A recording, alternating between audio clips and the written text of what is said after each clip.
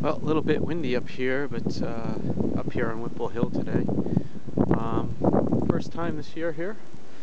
It got warmer today, so I chugged over here, and there's a little bit of a circle, if you can see it, just right like that. So I don't know if it's too old, really. I mean, but it's not young either. I mean, those rocks have been there a while, and I know people maybe built fires up here long ago, or even nowadays for kids or something. But it's definitely a circle, and it's always neat to find some stone circles in the woods. Yeah, who knows if it does have a long history. I don't know.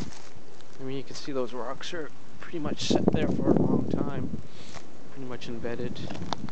Some old bottles or something, but there you go. I'll stand in the center and try to get some power.